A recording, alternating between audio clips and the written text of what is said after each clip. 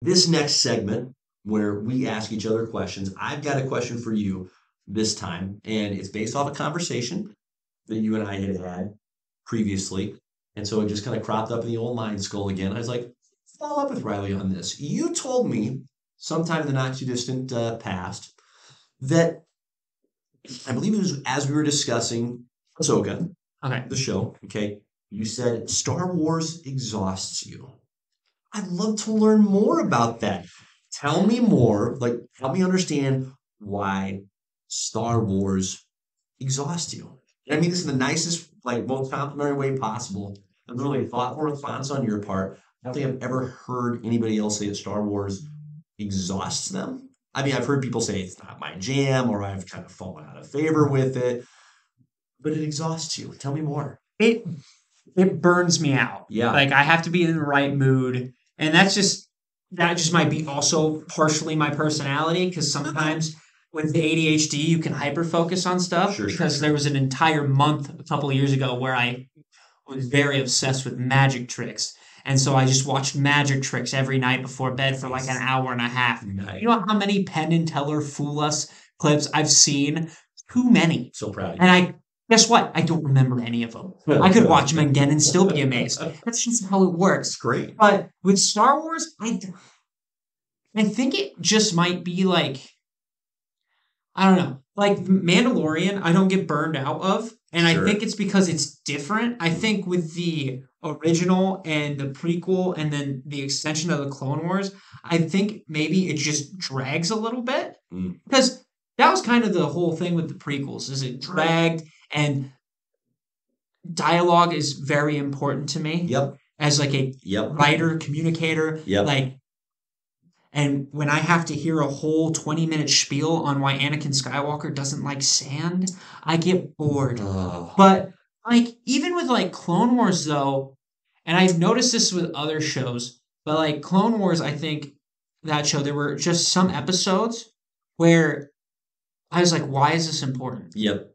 Like, Yep. I don't do well with shows that like are just like one episode, that's a story, Mm. and then like if there's no There's very little continuity running through the show. right, if the Yeah. story isn't driven from episode 1 all the way to 24, and Right. like I said, you can go off on your little Yep. tangents or whatever. But I mean, and anime is notorious for this. Anime will, because of the way that it works over there, sometimes the show catches up with the book because they'll do the show like 2 years later after they found out the Yeah. manga's successful. Yep. So then the show will catch up, and so they have one or two options. It's either they keep the show going Right. and make up Make stuff original until content. the book gets ahead again, Yep. or they put it on hiatus, let it go again, and then start the show again. Sure. And I've seen both. Sure. And let me tell you, the amount of filler, because this is what they call it, it's filler.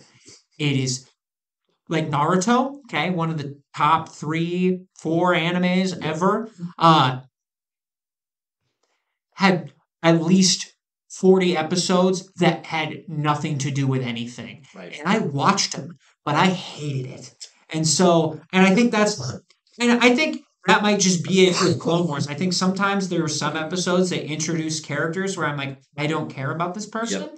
Like, and then there were other episodes where it's like Obi-Wan, they introduce like this love interest for Obi-Wan. And it goes back and forth with this concept of him giving up the Giving up the Jedi Order. right. Yep. He legitimately thought about giving up the Jedi to be with her. Right. And he couldn't do it because the Jedi was more important to him in his journey, and so he had to give her up. But they definitely still love each other, and so it makes that whole relationship complicated. But I like seeing like that. Yeah.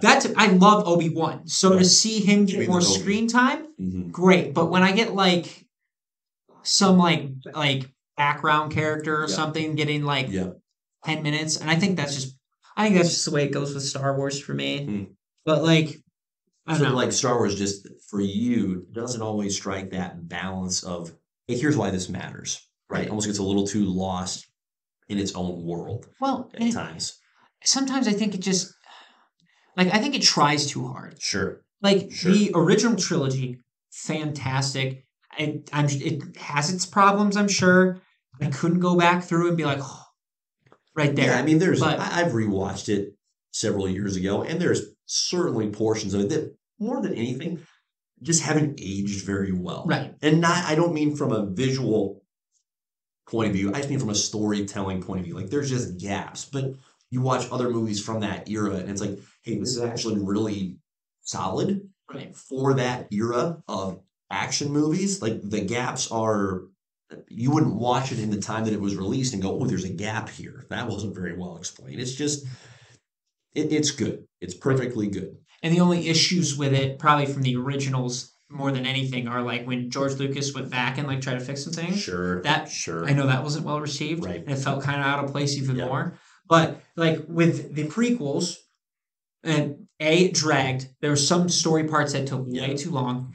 B, filler being the key word there, filler. Right. B, he introduced so many cool villains Right. and just botched it on each one. Mhm. Like Darth Maul, when you see him for the first time, you're like, One of the coolest looking villains there could be. you're like, that's a Sith Lord. Yes. I could picture another Sith Lord out of Vader, Perfect. Darth Maul. Yes. Easy. Yeah. And then great kill for Obi-Wan, kill for Obi-Wan, but like, and then he just go, and that's the other thing too. Yes. He get cuts in half and they bring him back. I mean, that's a Cuz Comics moment right there. You should have done more with the character to begin with. Yeah. But I digress. Just shows they wasted, right? When they're like, wait, we got to find a way to bring him back. No, but he got cut in half. No, we got to find a way to bring him back. And we only had Qui-Gon for one movie. Yep. Another example of that. Like, good and bad. We got great characters introduced. Episode 2, I'm biased. I really love that movie because that was the Star Wars movie I had as a kid. Great. Yeah. But Super entertaining. I did not need all of the scenes of Anakin and Padme getting married on a separate planet. That had nothing with the final fight, the final battle to start the war. Awesome. Fantastic. Watching Mace Windu cut off Jango Fett's head, go. But, like, there's just some stuff I'm like, I don't need this in here now. And then, obviously, 3 was fantastic. 3 is very hard. So then you have 7, 8, 9, and those tried way too hard to be like the originals, and look at where it got us. Yeah. So I think sometimes they don't. They don't answer the question often enough of why. Why does this exist? And that's very much a sequels problem. But even the prequels, I think you can challenge them with that question. Like, I was talking with my brother about this just the other day, about how really episode 1 shouldn't exist. Episode 2 should have been episode 1. Like, we didn't need anything in episode 1. Like, legitimately, Qui-Gon Jinn, and I love Liam Neeson. What was the point of his character existing? Why not instead start us with episode 2, Obi-Wan with Anakin as his Padawan? Well, why not start there? And so you didn't waste Maul, so you could still have time, gives you more time and opportunity to hang out with Darth Maul, gives you more time to hang out with General Grievous, Count Dooku, like 3 fantastic villains. Now, instead of them being abbreviated, now you've got that much more time with them. So really, I think the biggest mistake the prequels made was that episode 1 existed. Take it out. It doesn't need to exist. Right. And it's the same problem I have. We talked a little bit with Sam Raimi. Like the problem I had with Raimi, Yep. fantastic with single characters. Right. But when he had a couple of villains, and I know it's not all his fault because I know for a fact on him. Sony forced Venom Yes. on him 100%. He did not want Venom. Yep. But at the same time, because of that, he did not know how to balance Sandman, Yep. Harry Osborn, Right. and Venom. Yep. So, and here, Star Wars, it felt like George Lucas was like, okay, let's just introduce all these cool Sith guys and then just one per each. Like Grievous, fantastic. And he's not even a Sith Lord. He's just some robot dude with 4 arms and collects the lightsabers of Jedi he's murdered. It's fantastic.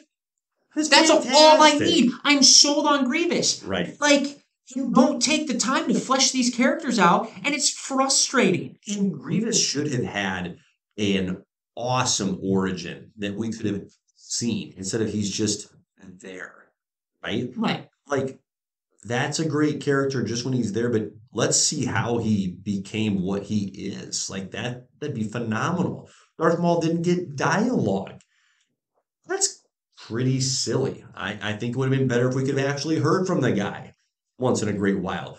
Dooku, if the Clone Wars cartoon is to be believed, was a force, was an absolute force of not just literal force abilities and lightsaber skills, but of manipulation, right? Of building support for the separatist movement. And in his own way was deceived by Palpatine. So there's some rich characters there to explore. I'm serious. I think if it could have been done, or if you could go back and do it again, episode 1 just doesn't exist. You start with episode 2, and then you have a different episode 2, and episode 3 can still play out exactly the way that it did. Just have more time with the characters that we really enjoy.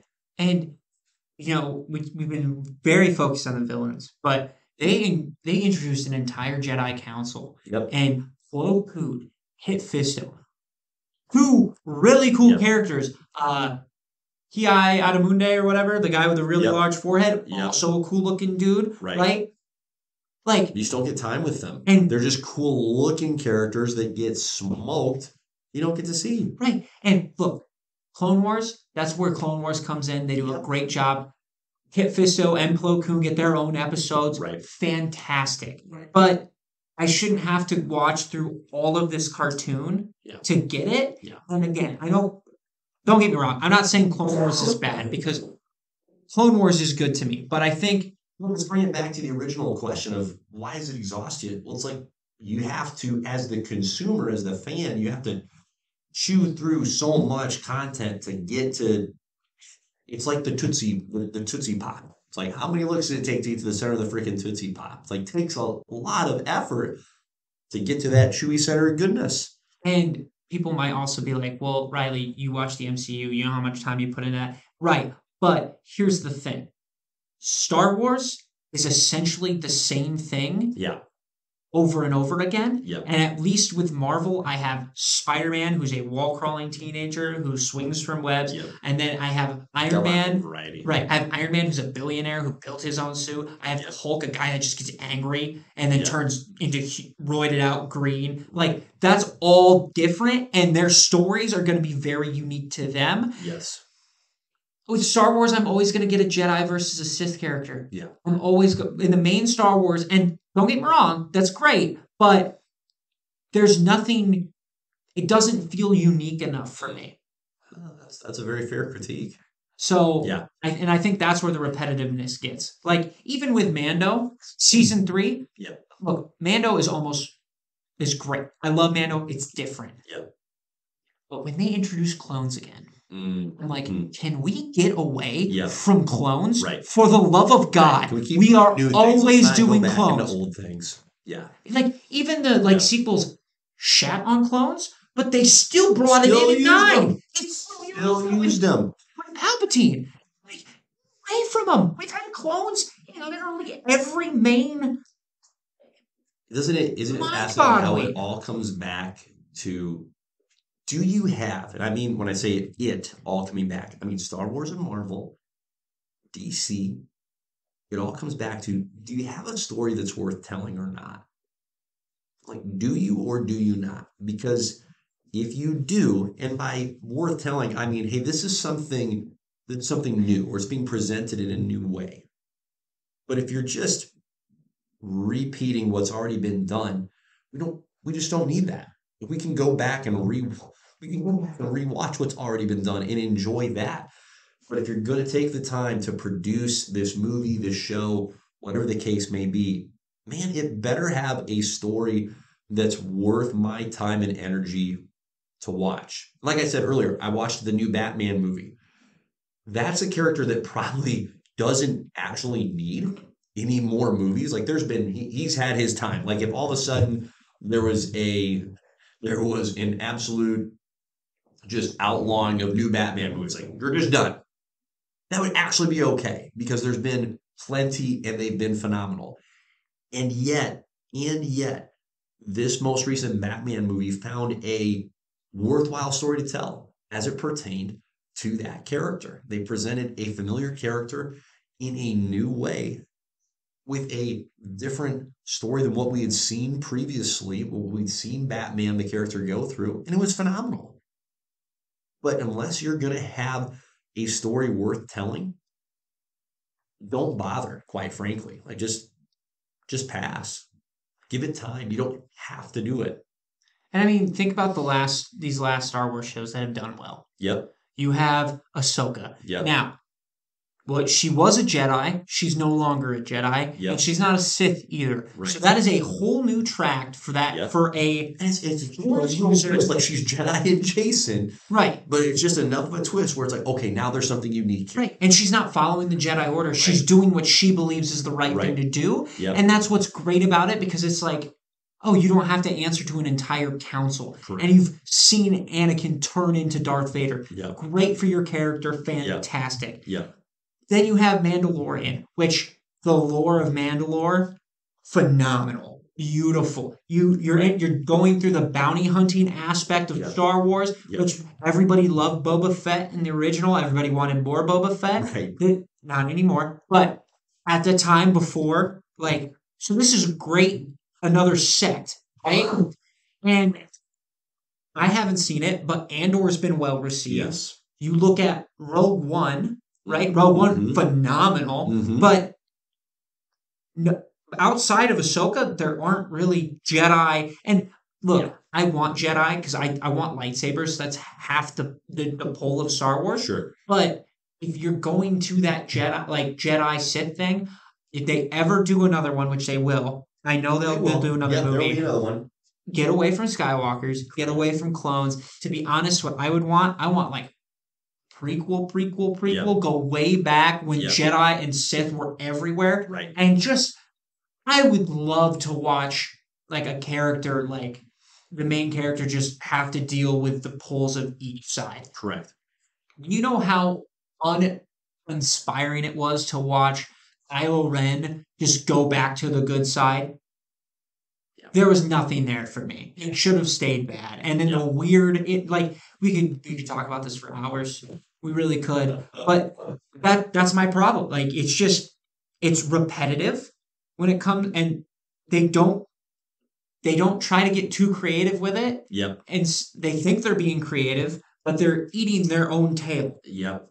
No, there's not enough creativity. I think part of what's so admirable and impressive about Rogue One, the movie, about Andor, the show, about Ahsoka, the show, and about the Mandalorian show, is that it's proof of concept that you don't need lightsabers for great Star Wars content. And I agree with you. That is what I first think of when I think of Star Wars. Like, that's just kind of embedded in my mind is, there's lightsabers involved.